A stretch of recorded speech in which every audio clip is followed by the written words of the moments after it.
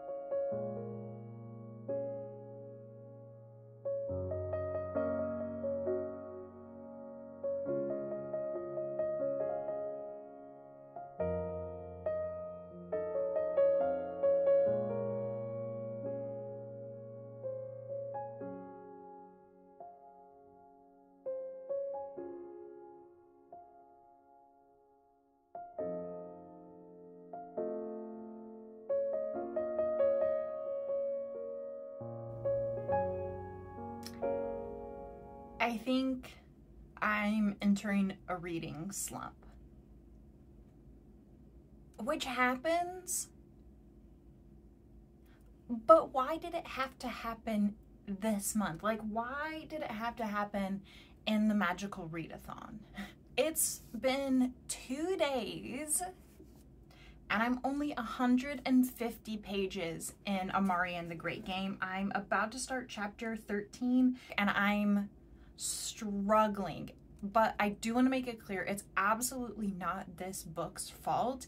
It's definitely me. Honestly, if it weren't magical readathon, I would just take a break from reading. But it's the magical readathon and I feel like I can't take a break until the month is over. So we are gonna push through. I am absolutely determined that today I will finish Amari. So I don't want to talk about everything with this book, and it's funny because there's kind of like 2 plot lines in this one and they're definitely connected to each other, but like the Great Game is one thing. I will just say that it is a game and it is very dangerous, but I really can't reveal anything else about it without spoiling some things from book 1. And then the other plot line I do feel like I can talk about. It's kind of like the bigger world problem, and that is that there's a time freeze. So basically within this world they have like their own government and everything, and there was like a big important meeting where they were gonna vote on some stuff and someone like sort of attacked the meeting. They did like a time freeze bomb or something like that. We're not entirely sure of what the details are of it. And so they froze basically all of the important political people within the supernatural world because they were all at this important meeting to vote. Obviously, because of like the prejudice surrounding being a magician, a lot of people think that a magician did this, and a lot of people suspect that it was Amari. There are grown-ass adults, some of them like beings that are literally century-old beings that have beef with 13-year-olds. And I'm just like, maybe re-examine your life. You have bigger problems to worry about right now, because what are you even doing? I have to laugh about it because it's actually extremely frustrating to read. So in book 1, Amari was definitely ostracized and isolated from the majority of her peer group. In book 1, Amari got bullied a lot. There's a lot of discussions about bullying in the book, but it was from her peer group, and there definitely were adults that were like negligent in helping her and providing the support that she needed, but also they weren't necessarily like participating in the bullying. They were just being shitty humans. But in the second book, there are adults, grown adults, bullying a 13-year-old kid, a child, and like blackmailing. Can you imagine being an adult and blackmailing a child?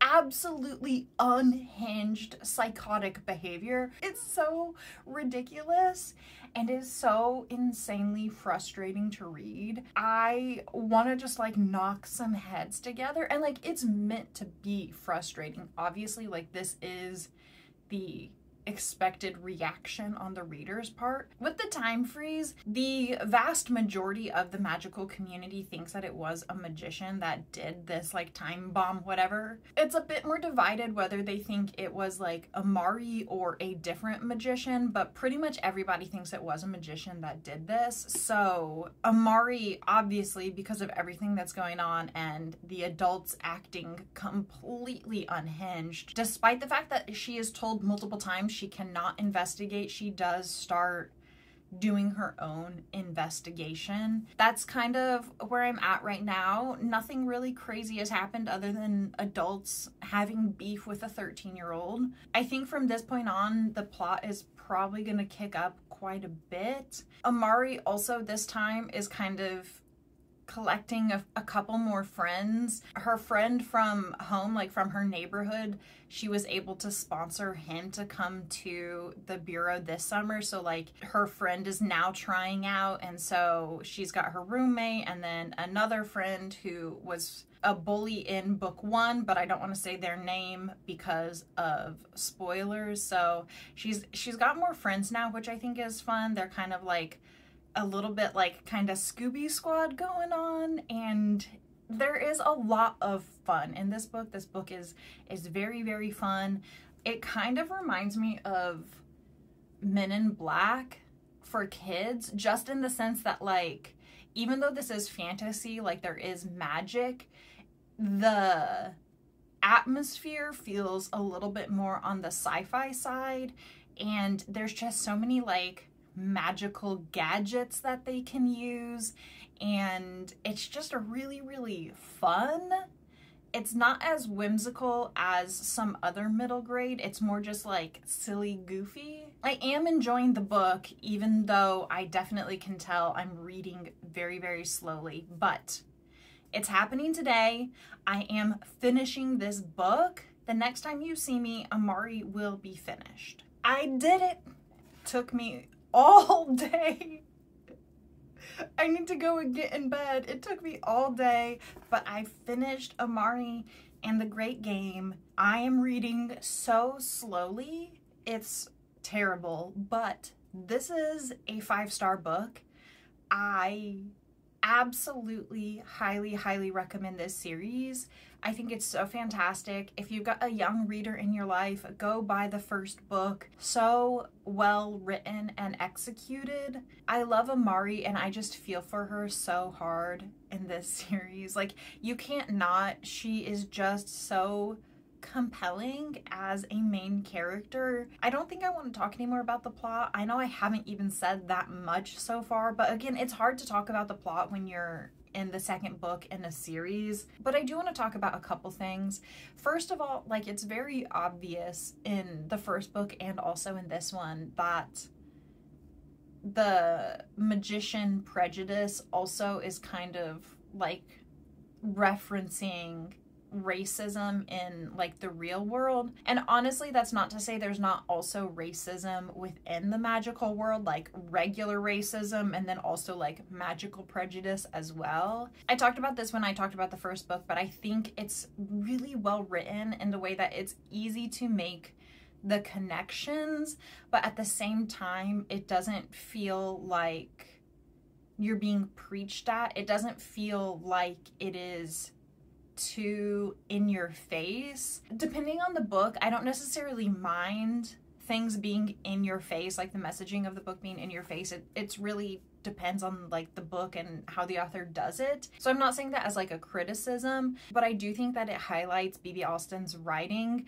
how clear things are without it being like over the top. It feels very much like this is a book that would make so many kids feel seen and validate their experiences within the world, which I think is super, super important in a middle grade book. Honestly, the writing of this book is even better than the first book, which, I mean, like, it makes sense, you know, like, as you write more, I would hope that your craft improves, but yeah, I did notice, like, it's just so very well written. Another thing that I really, really loved about this too is that Amari, in the first book, she really only had one friend at the bureau, and in this book, she has that same friend, and then she has her friend Jaden from home, who is like in his tryout year, and then she has another sort of friend who was a bully in the first book, but now, like,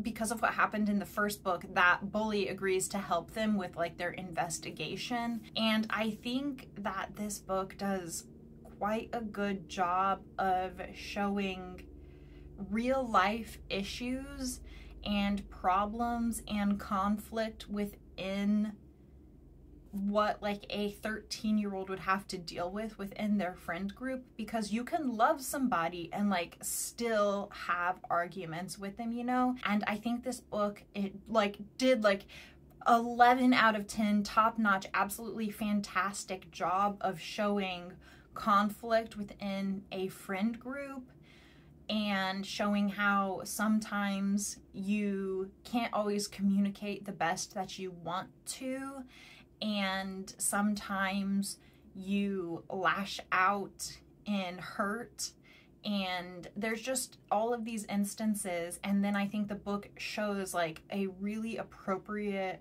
resolution and how you can work through these problems within a friend group, and also making it seem very realistic for a 13-year-old kid.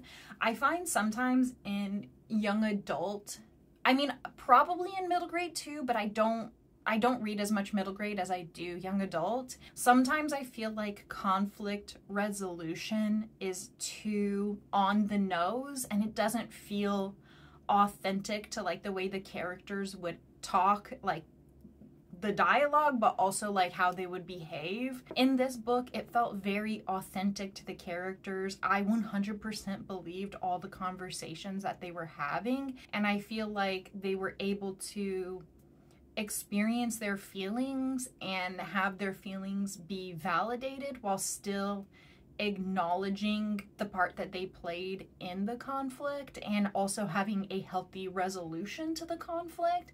And like, it's just phenomenal. It's fantastic. I also like the character development of the bully character, and also some of the character development of some of the other villains within the story. And I think that it is important to show both why people end up as villains, and how it's not just like they're evil and that's like the end of the story. Like, they have motivations, they have reasons for ending up where they do. But I also think it is important when you are in a middle grade series to show that, yeah, sometimes people start out absolutely sucking and they are the worst, but that's not the end of the line for them. That like, they can take steps to repair the damage that they've done. They can have a redemption arc. And I'm not saying that like this bully character necessarily has like a full redemption arc in this one book, but you do get to see them have a change of heart and them dealing with the repercussions of their own change of heart, and you get to see that character's internal conflict based off of like why they acted the way they did in the first book, and how they had that reasoning, and they're just a little shit of a 12-year-old kid in book 1, and now they're kind of coming to grips with the fact that their worldview is shifting a bit and that they were wrong. And I think that that is an important thing to show in a middle grade book, and I just absolutely loved that character development. I have honestly no notes for this book. I think it is absolutely perfect, like actually a perfect book. It took me forever to get through this book, and I definitely think I am getting further into a reading slump despite the fact that this is 5 stars, but that doesn't change the fact that this is phenomenal, and it's actually, in my opinion, a perfect book. Next up, I'm going to handle my artificery class. I need a book with keys or a lock on the cover, and thankfully I have Starling House. I'm not entirely sure of like exactly the plot of this. I picked it from Book of the Month because it said Gothic Haunted House, and I was like, yeah, okay, of course I'm going to get that book. Like, absolutely. So honestly, I would love to give you a plot synopsis, but I simply don't know what this book is about beyond those things. It is also short. It's like only 310 pages or something like that. So hopefully this will be like a short, quick book. I mean, it is Gothic, so I don't know how quick it will be. Oftentimes Gothic books move a little slow, but at the same time, like, it's 300 pages, so like it can't be that slow. I'm really hoping it'll just have some beautiful writing in it, and it will really just inspire my love of reading, and we can just get rid of the reading slump. I will talk to you next when I have an update about this book.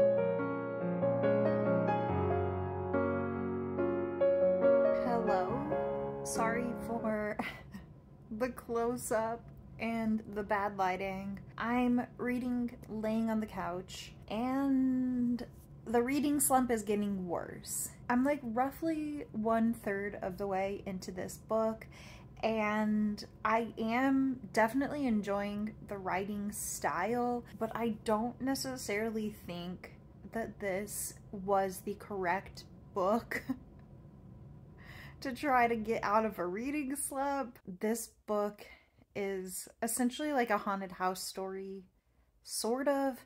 Basically, there's this like small mining town. I think it's in Kentucky. It's very impoverished there because the mines are closed now. So they have like a power plant there that is like the main employer for the town. But like obviously that's very dangerous work. People are suffering. The power plant and the closed mine have had a significant effect on the local environment. People are not super healthy. They don't have the money to fix their health problems. And in this town, there's also this house. It is the Starling house. The house has a really long legacy because it was built by the widowed wife of one of the brothers that originally dug the mine and was like making money, got super wealthy from mining this land. And he died and she built this house. The house is ultra creepy and also like sort of haunted, but not like the way you would expect it to be haunted. It's also strange because it's the Starling house, and whenever the current like in resident Starling dies, the house is inherited by the next person in the family. But it's also kind of like a little bit suspicious too, because like these new Starlings, like for generations and generations, like they just show up and people are like, where did you come from? It's kind of obvious that like they're not all really related part of this family. So it's like, how did they become Starlings? You know what I mean? And so it's just all very, very mysterious. And the main character, Opal, has been having these dreams about the house. This is definitely a lower plot, more vibes type of story, which I am definitely fine with. I have really like loved books that are very low plot, high vibes, but what is making me think that this is the wrong book to pick up to end a reading slump is that a lot of the themes about this book are loneliness and isolation and grief and like the trauma that changes us as a person and the effects that that has on us. Like that is really what the story is about, is lonely people and connections and family, and like that's really what the actual story is about, aside from like the plot line of the haunted house. And listen, a story about loneliness is really not helping the reading slump. It's making it worse. But I will say that I do think the book is good, and I'm loving the haunted house aspect of it. Every single scene involving the house is fantastic. The house is so creepy. The writing, I think, is great. It definitely isn't like all the way into the gothic genre, but I do think this is like definitely hitting the gothic vibes a bit. And I like, if this isn't like true like gothic, I do think it is like gothic adjacent, and I am really, really liking that. I love the gothic genre. It's one of my favorites. By the way, this is a different day than when I read Amari. I'm just wearing the same sweater. Anyways, I'm gonna go now. I will probably just talk to you when I finish Starling House. So, later. Okay, I did it. I finished Starling House. I am officially in a reading slump. So thankfully this can be a really short update slash close out the vlog, because I can't really tell you anything else about this book because it's definitely vibe and theme heavy rather than plot heavy. I think that I'm not gonna rate this book on like a scale. I just don't think it's fair to the book because I don't know what I would rate this if I read it again when I wasn't in a reading slump. So I think I'm just gonna say that like I really enjoyed this book. I do think that on a reread I would enjoy it even more. This is a book that I would like to reread in the future and see how I feel about it then. I think that this is a book that you should pick up if you like dark fairy tale stories and you also like dark haunted house stories. It's definitely more in line with the fantasy genre than the horror genre though, so I think if you like things that are like gothic adjacent, then you probably will like this, but I don't think you should go into it looking for horror. I think you should go into it looking for some fantasy, like some fantastical elements. I think that if you like The Last Tale of the Flower Bride, but you wish the speculative aspects were less ambiguous and more about the actual house itself, then I think this is like really a perfect book for you to pick up, because they definitely have some very significant differences, but also I think they do appeal to the same reader. I also could see people who like Nettle and Bone enjoying this book. Again, there are very significant differences, but they kind of do have similar vibes. I think Nettle and Bone thematically is very different, and like in Nettle and Bone the characters are also like very endearing and you really root for them. That's not necessarily the case in this, but I think vibe-wise Nettle and Bone in this book do definitely share some characteristics. I know that this update is so lackluster and I am sorry for that. I did my best this week. It's kind of a fail week. This magical readathon is like really truly not going the way that I thought it would. It's going bad. Overall, I do think this is a good book. I'm gonna need to reread it in the future. So with that, I have officially passed 5 of the 6 required classes that I have. That means that I have 1 week left in this readathon and I need to only finish 1 more class. I can do it. I can do it. I have plans for next week to see if I can't snap myself out of this reading slump. Will it work?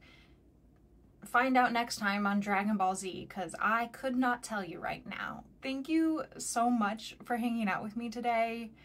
I appreciate it so much, especially with how lackluster this ending is. It does really mean a lot to me when you spend time here and hang out with me, truly. Thank you so very much. If you enjoyed this video, please consider subscribing. And yeah, I hope your classes in Aurelium are going much better than mine are. And I hope you stay safe this week, and I'll see you next week. Goodbye.